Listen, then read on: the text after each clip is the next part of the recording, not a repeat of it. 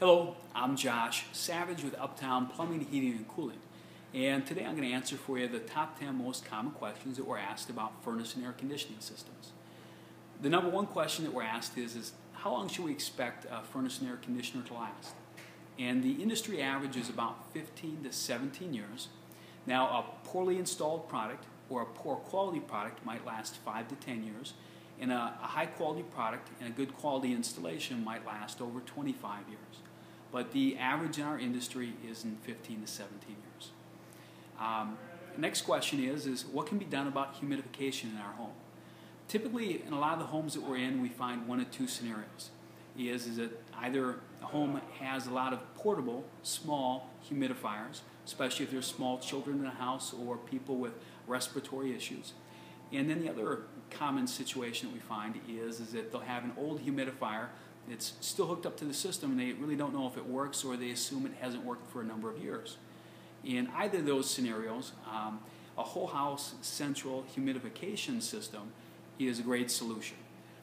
It's very cost effective.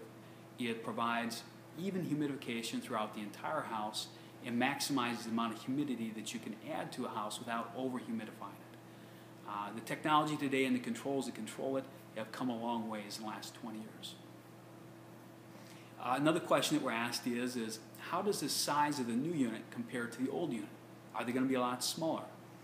Now, furnaces, the furnaces themselves are a smaller footprint and they're smaller in size, but they're still going to connect into the same ductwork.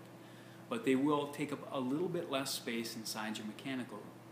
Now, your air conditioner outside your new one might actually be larger than your old one, and that's because of efficiency. The more efficient a system is, the larger the outside unit becomes.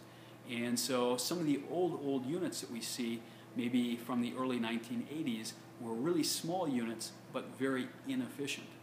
Now, the newer, more efficient systems have larger outdoor units, but typically they'll always slide back into the same location that the old air conditioning unit sat in.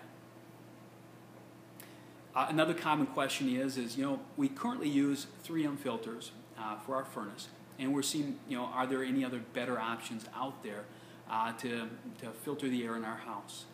And definitely when you're installing a new furnace, you've got the opportunity to install a better filter. And one of the easiest reasons for that is that now we're modifying some of the ductwork at your furnace itself, and because of that, we're able to add in a larger filter cabinet to put in a bigger filter.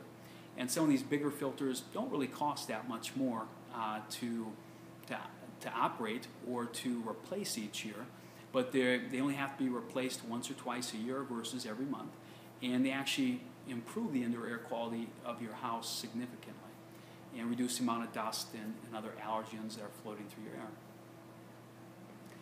Another question is how much more efficient is a new furnace and air conditioner versus our old system?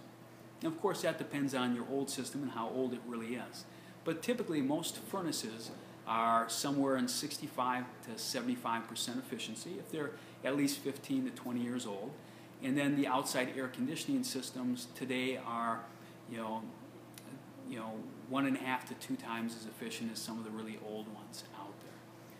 And so there's significant gains to be had on efficiency if your furnace and air conditioner is over 15 or 20 years old. Thermostat options. What sort of thermostats are out there today? And there's a lot of neat thermostats. Of course, you have programmable thermostats. You have thermostats out there that are easier to read and easier to operate with touch screens. But then you also have thermostats that actually can be controlled by a smartphone. And there is some novelty to that as far as the ability to be able to see what the temperature inside your house is, and change it before you get home. And there's some real-world function to it too. You might be down in Florida for a week in the middle of March, and you might be watching the news and see it's minus 20 degrees in Minnesota. Gosh, I wonder if my heating system's working. And you're able to look at your phone real quick and see that your house is still 65 degrees inside your living room. Peace of mind. Versus wondering if maybe your old system went out and it's maybe 45 degrees in your living room. Now, the other nice thing is that maybe in that same trip to Florida, you're gone for a week and you're on your way home, and when you're near airport in Fort Myers, you're able to turn the heat up to 70 degrees so it's really warm and comfortable once you get home. It's another benefit of a Wi-Fi enabled thermostat.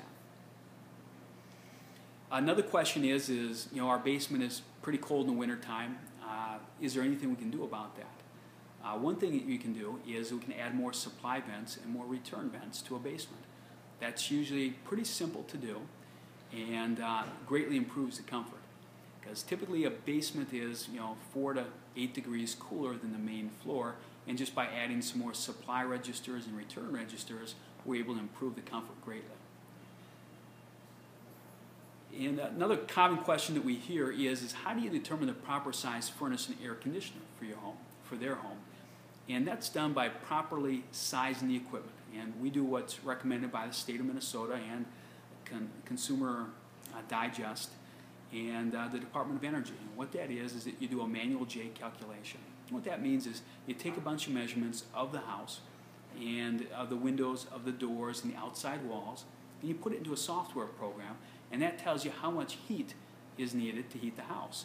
And then we size up, and we make sure that whatever size furnace and air conditioner we use lines up with the amount of heating or cooling needs that the house has that way. There's old rules of thumb of square footage and of sizing into the old unit and stuff like that, but those are relatively ineffective ways to do it. And if you don't size it properly, your system is going to wear out faster and not give you the efficiency that it's rated for. Another common question is how long does a typical installation take? Now, typically, it takes about a day to install your average furnace and air conditioning system. Usually, we get to your house somewhere between 7 and 7:30 in the morning, and then somewhere between 2 and 4 in the afternoon, the whole thing's up and running. So it's a pretty simple operation that way. We take out all your old equipment, we recycle it, and make it hassle-free that way. I hope you found this is helpful, and if there's any other questions, feel free to give us a call.